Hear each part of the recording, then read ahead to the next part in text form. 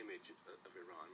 I've spent a fair bit of time both in Israel and Northern Ireland, and the perceptions of those countries and the rest of the world they're bizarre. They just don't reflect the reality.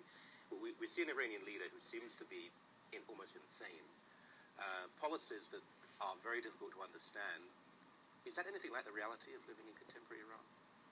Well, I can't really say that because I don't live in contemporary Iran. But Ahmadinejad's insanity or alleged insanity is not, I don't think, surprising. I'm sort of bewildered that people are so surprised by this gentleman. The things he says are not new. They're not coming out of nowhere. You know, this is not massive change. I mean, it's quite nuanced in terms of when you go from Khatami to Ahmadinejad, yes, but in terms of the ideological underpinnings of the Islamic Republic, Ahmadinejad is quite, I think, emblematic of the regime. Really?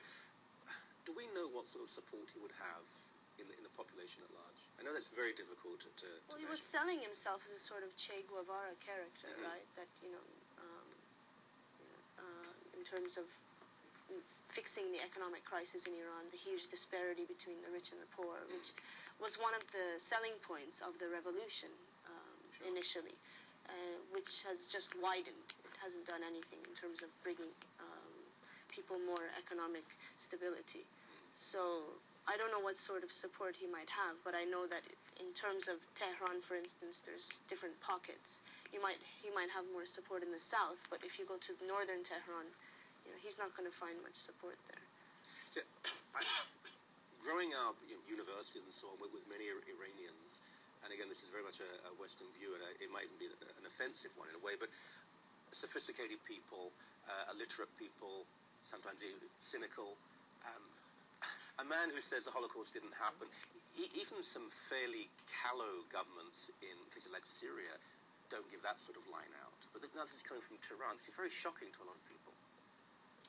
Yeah, I don't know. I wasn't really shocked. Really? I mean, this government fails to shock me. So I wasn't shocked by his comments. I was embarrassed, disturbed, but I wasn't shocked. And I don't know how much education, Mr. Ahmadinejad has. I know that, for instance, in the education system in Iran, genocide is not taught. There is no such thing as genocide studies, or the Holocaust is not taught. So, it's not something that even the population is quite exposed to. You have to actually do some work to, learn about Birkenau or Auschwitz, or you have to do that work yourself. It's not something that's instilled or part of the education system. His comments, they're embarrassing.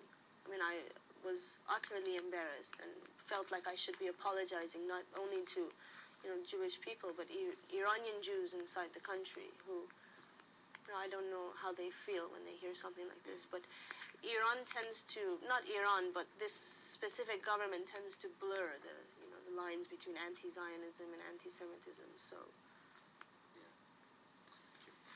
A lot more to hear when we come back in a few moments on the Coren Show. We'll see you very soon. Don't go away.